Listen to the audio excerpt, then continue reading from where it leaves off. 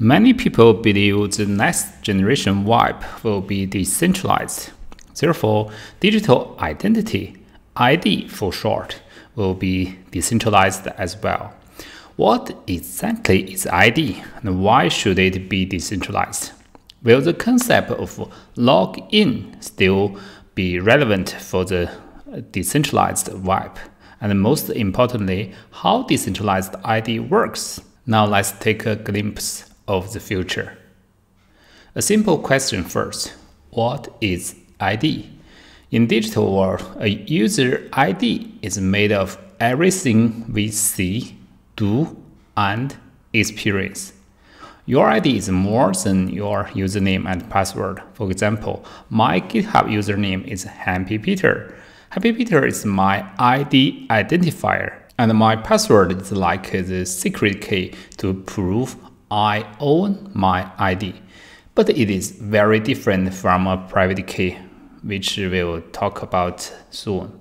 So Happy Peter is not my ID. It is the identifier of my ID. Your ID is a virtual you in digital form. Your ID is everything that defines you in the digital world.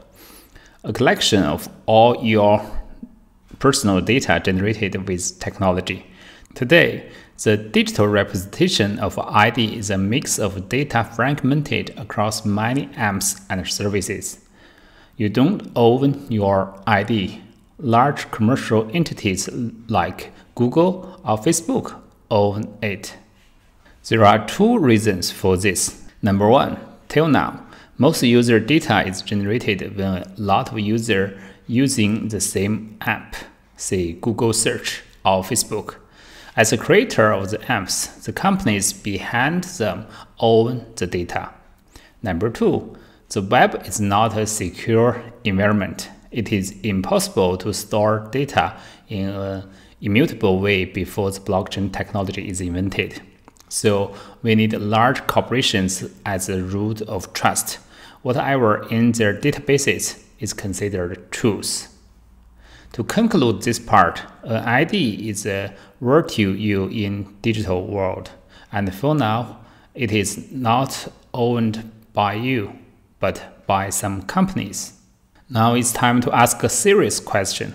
Why do we need decentralized ID? The answer is quite simple. Users need to control their own data.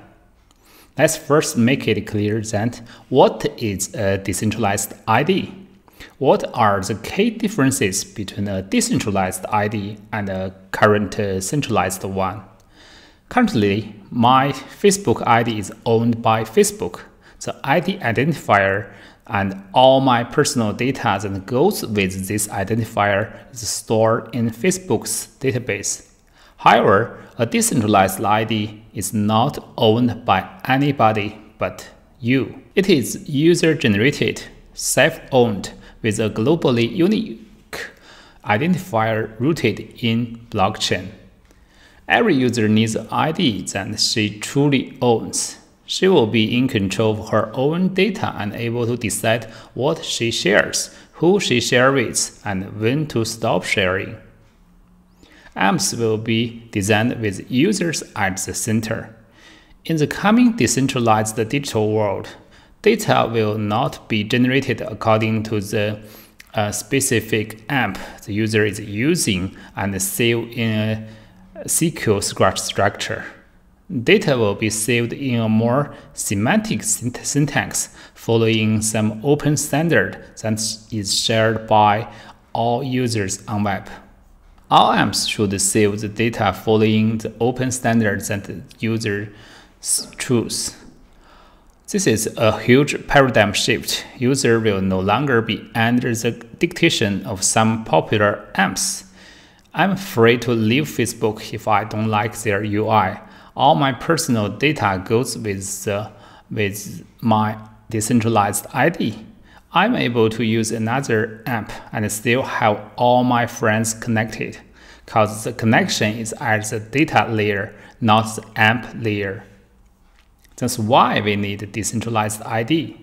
A decentralized ID system is still not widely deployed. It's hard to say what's the final solution, but we can clearly see a lot of consensus has gathered around the W3C DID, and people are collaborating on platforms like DIF with members like Microsoft, IBM, WebBank, and also blockchain projects like Ethereum, Byton, Blockstack, etc. Users first need to generate their ID identifier, a username in the decentralized world. Currently, cell phone number or email addresses or social network usernames are widely used to log in our daily apps. They are nice identifiers in that they are really human friendly. But problem is that they are centralized and given by other providers and can be removed by them.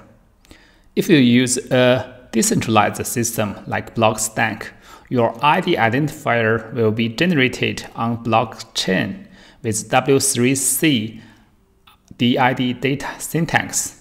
However, decentralized ID identifiers is not human-friendly. I can no longer use something like Happy Peter. DID identifiers usually looks like this, much longer.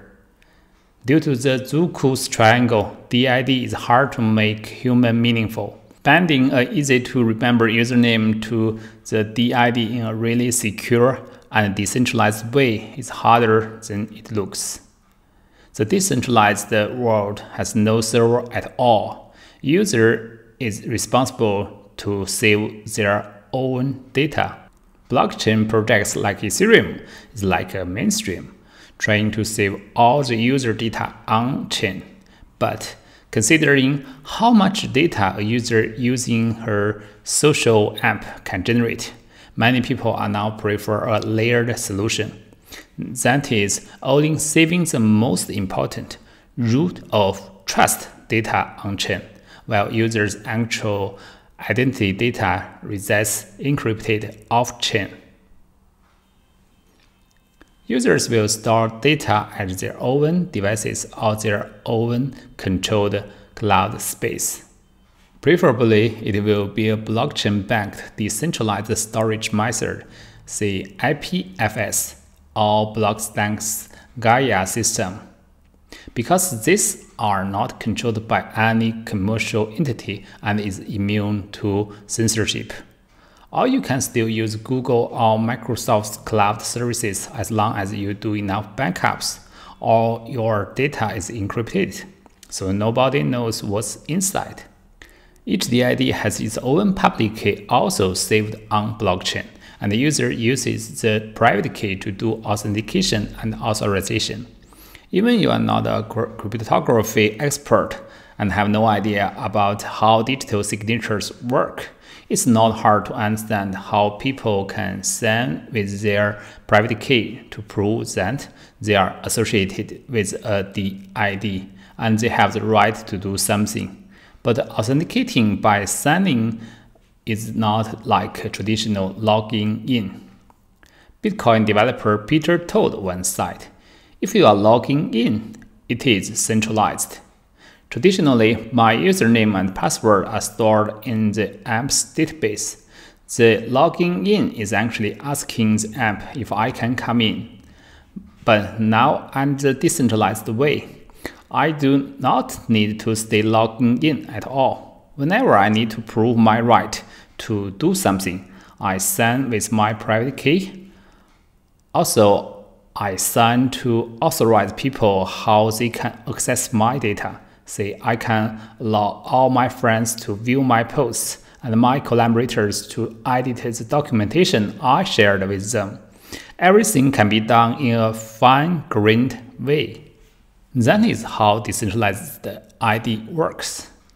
Lastly, I hope I have made 2 points clear. Number 1, decentralized ID is needed if people want to control their virtual self. With our life becoming more digitalized day by day, it's hard to imagine people still want a small group of strangers control their ID. Number 2, it will take some time and a big paradigm shift, but the current Web 2.0 functionalities can be done in a decentralized manner.